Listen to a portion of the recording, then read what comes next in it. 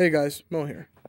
Like I always say, they don't make them like they used to. So today, I want to talk about one of my favorite game series of all time, True Crime. Now, Streets of LA being the first game, it kind of set like the basis for like what you'd expect from one of these titles. Now, this game was a little bit more based on like kung fu action, like movie kind of stuff. It was kind of open world a little bit, but nowhere near like a Grand Theft Auto title. Now, True Crime in New York City has updated graphics, better and overhauled combat system, with the fighting and the guns. And it's overall just, in my opinion, a better game than Streets of LA. And it's a lot more open world with a GPS accurate map of New York City.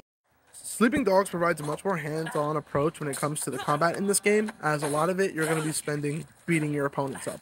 You can even grab them and break their limbs and stuff. And there's a bunch of cool stuff in this, like jumping from cars and stuff.